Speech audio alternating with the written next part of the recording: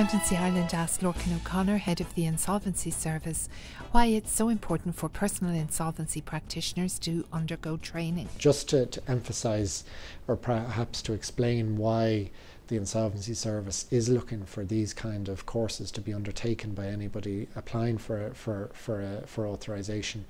It goes back to the point that I made earlier, that in my mind the role of the PIP is so important. As I said, the debtor needs to be confident that they're getting the right advice. The creditor needs to be confident that the PIP isn't trying to try and get a proposal past them that isn't in their interests. Equally, the ISI, the Insolvency Service of Ireland, need to have confidence in the work that the PIP undertakes. We will be relying on a lot of the analysis that they submit to us, and the Circuit Court equally needs to have confidence in the PIP, because they too will be relying on certain documentation generated by the personal insolvency practitioner. So all in all, given the various stakeholders and the importance of the role of the personal insolvency practitioner, the ISI has felt it critical to ensure that all that can be done to ensure a high quality of service is delivered within the PIP industry, that we've gone about setting the licensing regime in the way that we have done. And we are not allowing any grandfathering rights, and that's from any angle, be it people who are working in corporate insolvency or indeed people who might be dealing with debt management at the moment.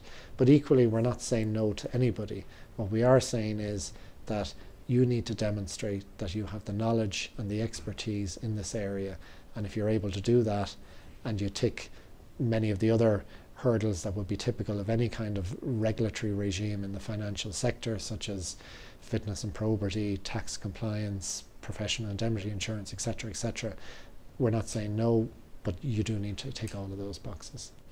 Do you have any sense yet of the number of practitioners that may seek to become authorised? Very difficult to say. If you were, for example, to try and look to the UK and trying to get a benchmark from there, it's not that easy, because in the UK an insolvency licence basically covers both corporate and personal. So you don't necessarily have an easy indicator from there. But in my mind, it is likely to run to several hundred, I should say. And if you look at the level of interest that has demonstrated itself at various conferences in recent times, that would support that number. And equally, when I talk to the professional bodies such as chartered accountants and others, there seems to be a healthy uptake in terms of the courses that they've announced.